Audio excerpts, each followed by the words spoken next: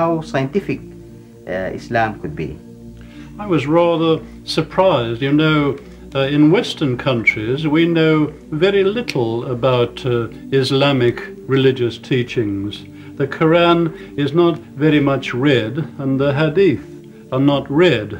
I think that the Muslim world does not shine its light as much as some of the other religions do in the West. But I was very surprised to learn quite recently of the scientific statements which are to be found in Quran and Hadith.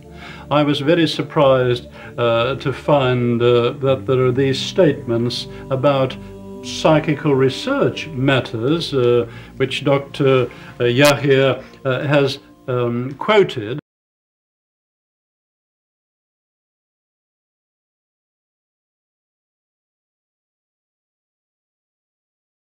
I was also very surprised to hear other Western scientists quote statements in the Quran about embryology and about geology and various other medical matters.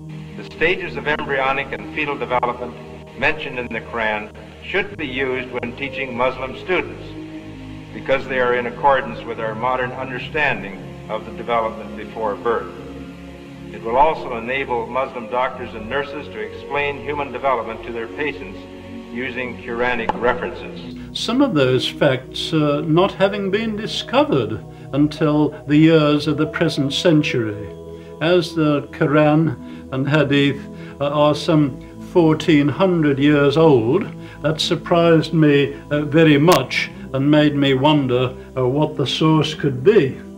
Muhammad could not have known these facts about human development in the 7th century because most of them were not discovered until the 20th century.